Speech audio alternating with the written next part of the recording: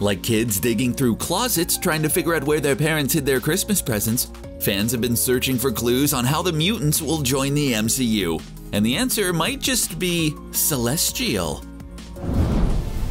The MCU is full of accidents of science, on purposes of science, aliens, and people just really good at what they do. But there's always been one glaring hole, one missing element that has made Marvel what it is since their introduction in 1963 – mutants.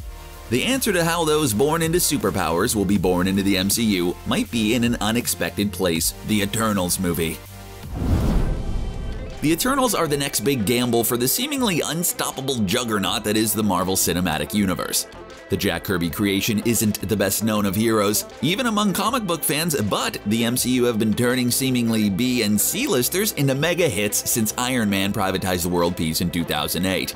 I mean, they have made a talking space raccoon everybody's favorite character, so… Oh, yeah.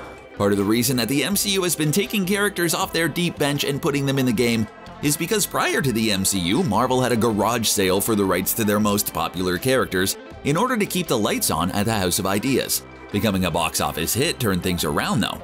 Being bought by an even bigger juggernaut in Disney changed things even more. Disney had the clout to work with Sony and even bring Spider-Man home. When it came to the outstanding rights of the Fantastic Four and the X-Men, however, the 800-pound Disney simply absorbed the rights holder Fox. While introducing characters like Spider-Man and the Fantastic Four are relatively easy prospects, the mutants provide a slightly tougher challenge.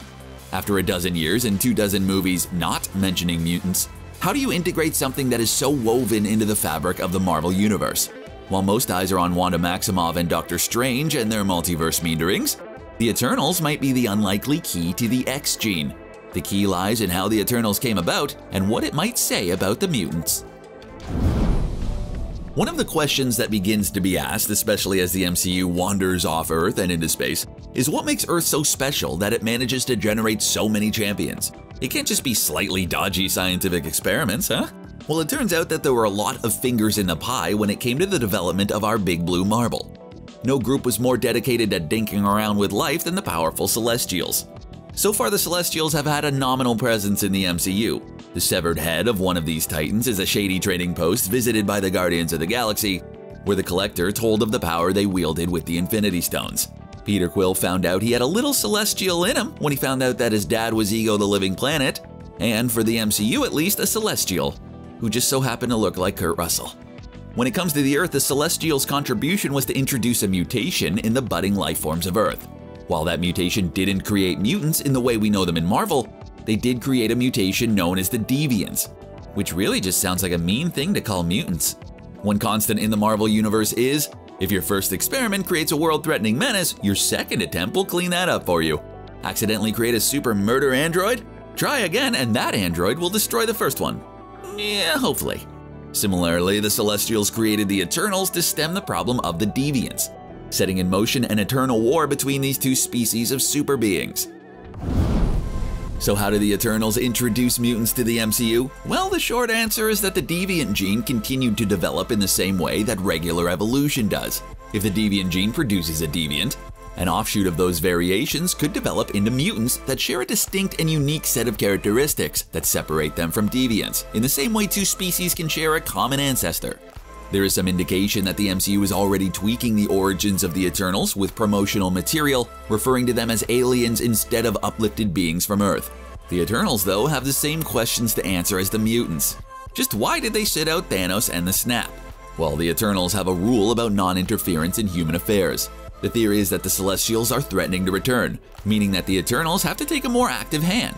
The return could also be a result of all that snapping and rewriting the universe that may have released the Celestials from a prison they were put in when those people the Collector talked about used the Infinity Stones.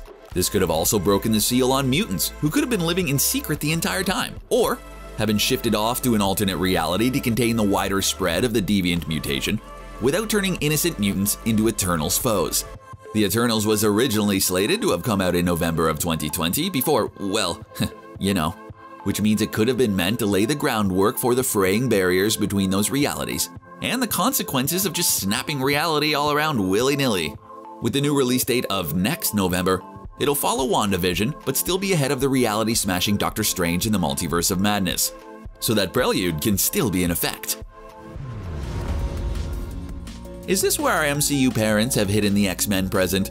Is this the final piece to set up House of M and Mutants in the MCU? Let us know in the comments, and while you're there, be sure to subscribe to CBR for the latest videos in your inbox. Thanks for watching!